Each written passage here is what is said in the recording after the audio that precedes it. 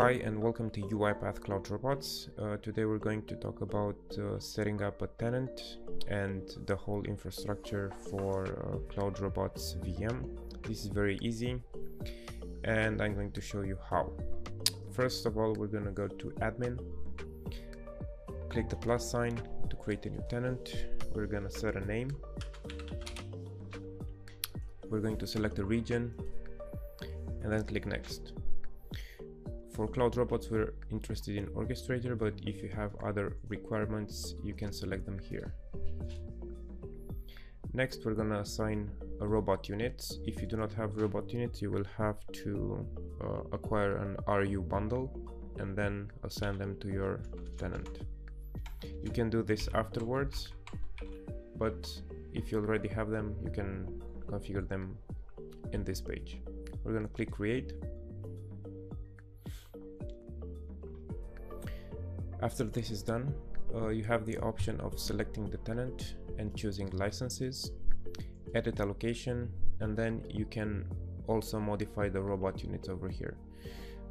For Cloud Robots VM and serverless, you only need robot units. The rest do not affect you if you do not use unattended or testing or non-production licenses. We will now go to Orchestrator.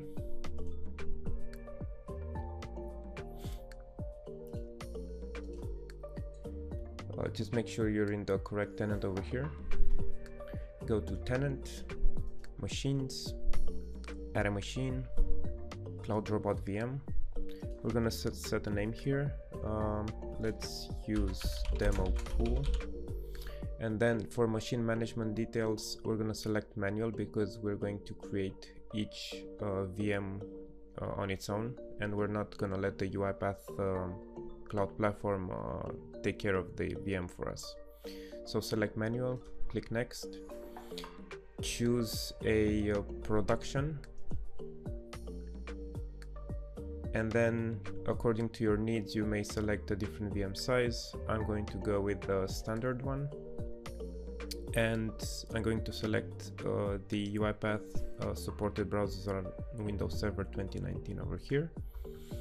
And the availability profile is gonna be fast. If you need guidance on all of these options, you can access our documentation and check it from there.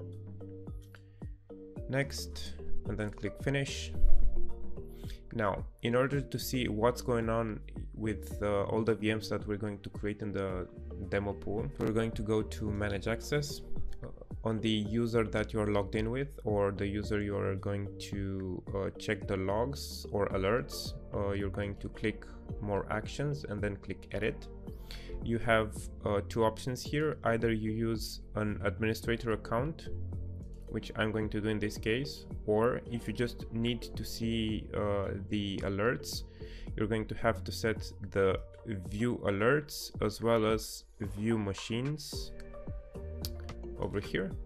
Set a name and then click create. This will allow you to see all alerts for Cloud Robots. I'm just going to click update with the administrator role. I'm just going to go back to machines, demo pool, and then click add or manage VMs. I'm going to add a new virtual machine. I'm going to add two machines here. The first one is going to be VM1. Now if you click add more VMs, you can add another machine. We're going to set a username, just gonna use demo, and a really safe password. Okay, and we're gonna get a summary for the amount of robot units that is going to be consumed by the two machines over here, and then we're gonna click provision.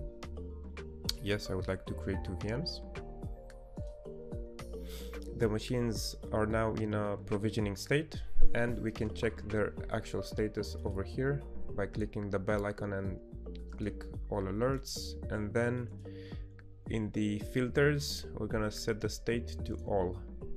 Now we're gonna be able to see all the alerts that are coming from the Cloud Robots. In about 3 to 5 minutes, we're gonna have the machines provisioned, and we're gonna be able to continue.